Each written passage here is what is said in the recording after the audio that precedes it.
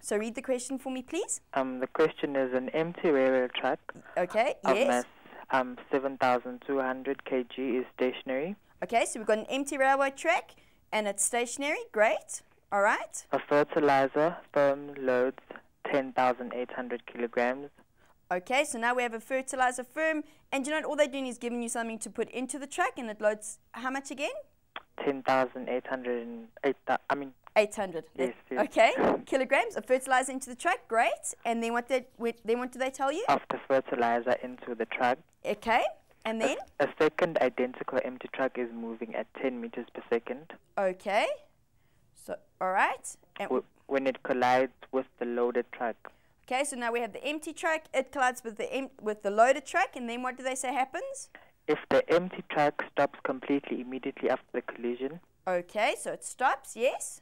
Use a conservation law to calculate the velocity of the loaded truck immediately after the collision. Okay, they want you to use a conservation law to calculate the final velocity of the loaded truck. Yes. Okay, so now Tabo, what I've done is I've actually drawn a picture. Because that's the easiest way for me to think about what's happening and then for me to write down what we've got, okay? Okay. So hopefully you can see on your screen, I have my two tracks. My tracks don't look exactly identical, but it's okay. Yes. And on the left, I have my first track, which we said was 7,200.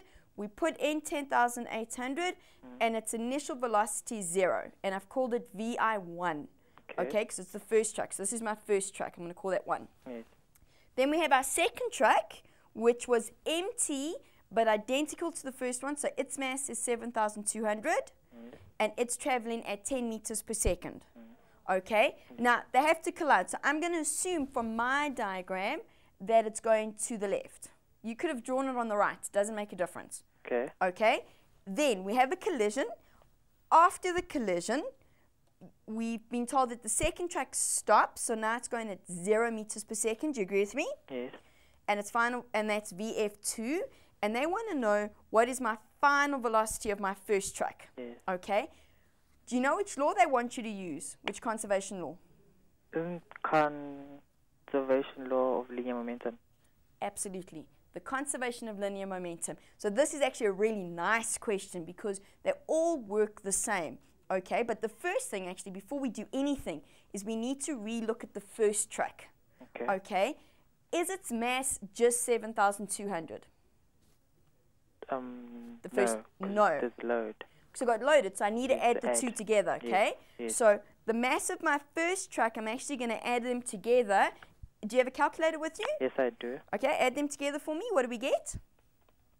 We get 18,000. 18,000. Yes. Okay. I don't really need to show that calculation anyway, as long as I've written it down, because that's the key. That's very important, okay? Yes.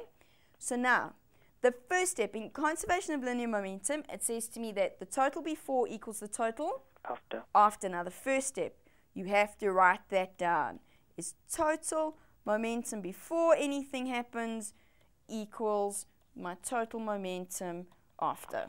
Okay, that's the equation they're looking for. Now I'm going to put it in symbol form.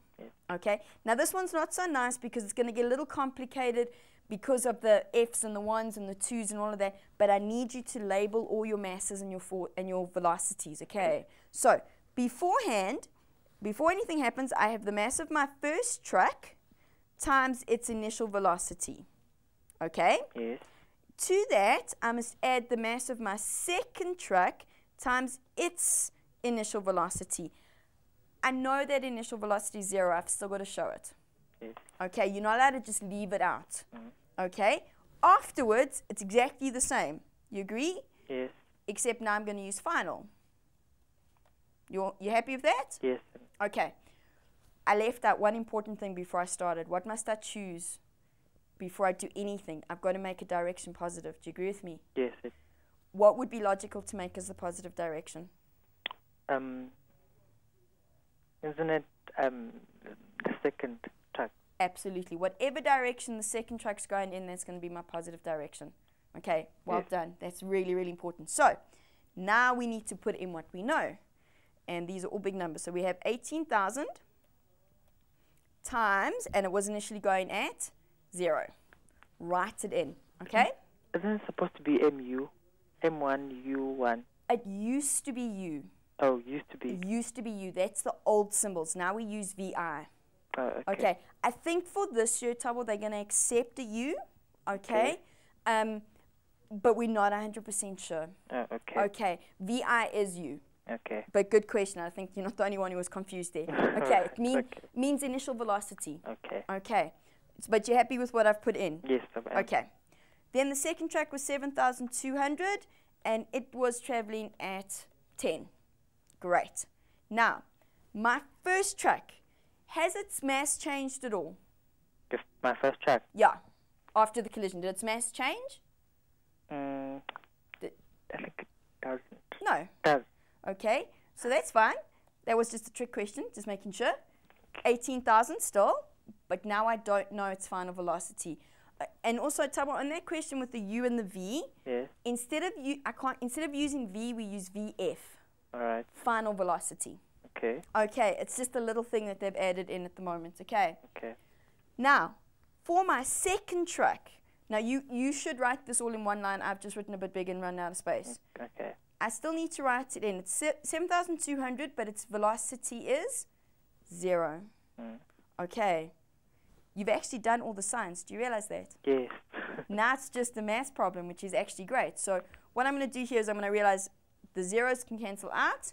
And what is 7,200 times 10?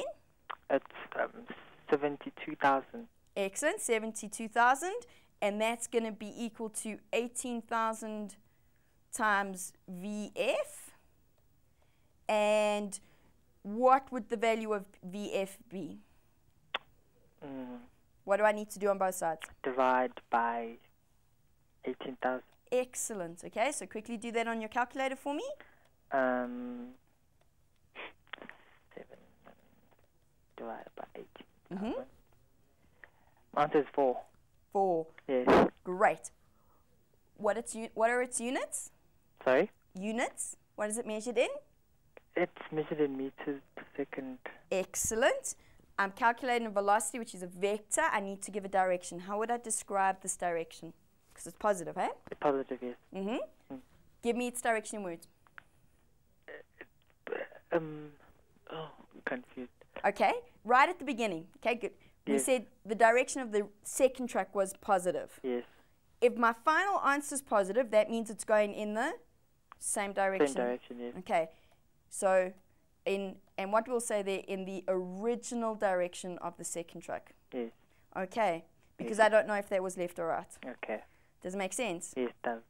Good. Well done, Tabu. Okay, Yes. it's excellent. I hope you're going to call again. Yes, thanks a lot for your Great. help. Thank you so much. I look Okay. forward to hearing from you again. Bye-bye. Bye. Well done. Excellent. That was such a good call. Such a good question. It's so important to remember important things like total momentum before equals total momentum after. Direction. Choose a direction as positive, okay, and stick to it. And then make sure in your final answer you have a direction as positive. And remember, even if something is 0, you need to write it in anyway. Okay, you need to put it into the formula and then you can cross it out later. You have to show the substitution though.